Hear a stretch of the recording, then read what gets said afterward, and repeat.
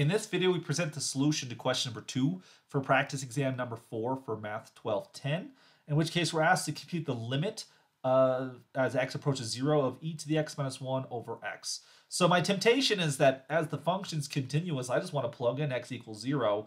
We're going to get e to the 0 minus 1 over 0, which e to the 0 is 1. So you get 1 minus 1, which is 0. So we get 0 over 0, which the fact that we get 0 over 0 means that I want to use L'Hopital's rule to help me out here. So I'm going to kind of erase this right here and then try this again. So by L'Hopital's rule, if I take the derivative of the top and the bottom, right, we take the derivative of e to the x minus 1 will just give me e to the x.